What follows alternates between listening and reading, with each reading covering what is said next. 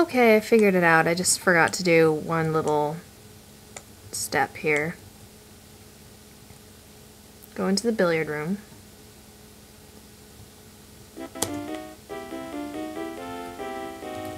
Look, Gloria. Gloria's swan song, a beautiful platinum blonde, is the Colonel's other niece and Gertie's daughter. She seems so glamorous with her long feather boa, stunning jewels, and lovely gown. You've been told that she's a successful actress in Hollywood, although you've never heard of her. Gloria is alone here in the billiard room, listening to her favorite songs. That's all we have to do here. Actually, let's see. Maybe I can take a shortcut.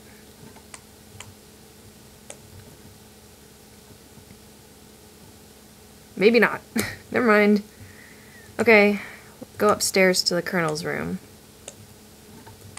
This time, he will not be there.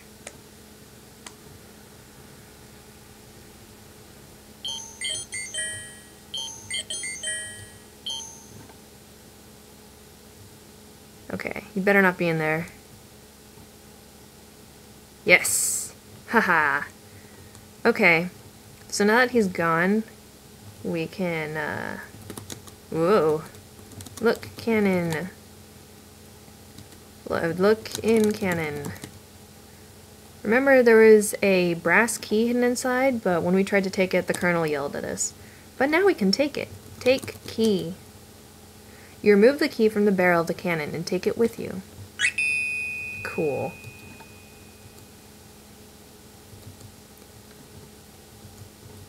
Now we just have to catch the elevator that's in the Colonel's room and in the library.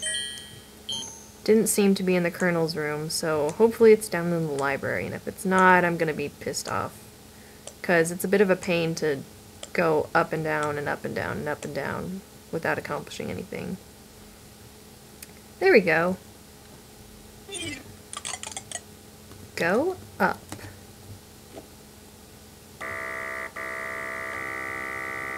It's an interesting elevator noise. Nope, go back in. Go up. You firmly push the handle, but the darn elevator won't move. Look, handle. No, look at lever. Ooh. There is a handle on the elevator control. On the face of the control are a keyhole and the words up and down. So now that we have a key, a brass key, we can put it in the keyhole. Unlock keyhole. No, unlock lever? Yes. A faint click is heard as you turn the key in the lock. Go up. Alright. What a dark and creepy attic. It helps to have the moonlight shining in through those big windows. Among all the junk, a stack of old newspapers catches your eye. I like this place up here. I like the little moonlight effect. So here are the newspapers. Read newspaper. This seems to be an old stack of 1890s editions of the Times-Democrat. As you look through them, an October 18th, 1898 edition catches your interest. You begin reading. New Orleans, Louisiana. Colonel Henri Dijon came home today after spending several months in the hospital following injuries in the recent Spanish-American War.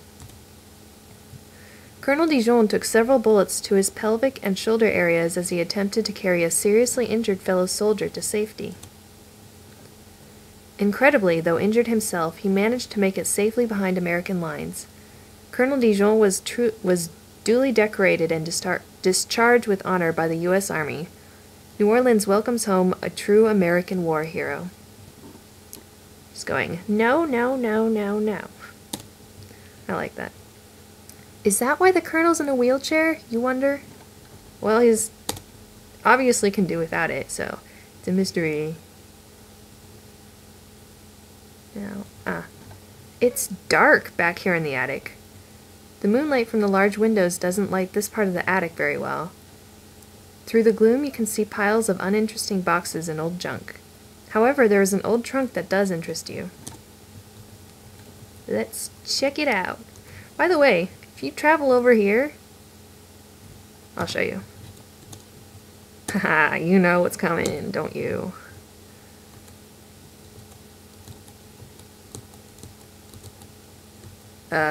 Whoa, okay. Someone strangles us from the shadows. What a cruel choke! Ha ha ha. Okay. Yeah, so just as long as we don't do that, we're okay. We can never catch him or her or... Yeah. Let's check out the trunk. Look in with one eye, trunk. Peering into the open trunk, you see old army clothing and various paraphernalia. This must be where the colonel keeps his old army gear. Lying on top of everything else, you notice a large officer's cape, a pair of leather gloves, a colonel's hat, and an old pair of army boots. Take clothes. They don't belong to you. Well, look at hat.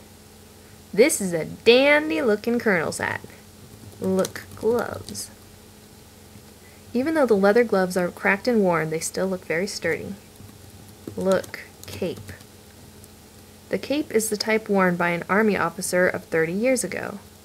Look, boots. This is a pair of large old army boots. You notice an insignia on the boot heels. Look, insignia. You see an insignia of an eagle on the heels of the army boots. Let's see, look, insignia with monocle. Okay, whatever, never mind. Well, we can get out of here now, because there's nothing else to do. Aha! Remember this place? This is Fifi's room. We couldn't get in this door before. But now, unlock door. You reach down and unlock the door. Cool. Open door. Yeah. Close door. I wonder if we can open it again. Oh, it can. Okay. Because later on in the game it just kind of locks itself. Anyways, let's go into Fifi's room. Uh-oh. Rudy's here again. And now it's Act 4. Oh no! Stop it! Stop it! Get out of my room now! You'll regret that, you little vixen.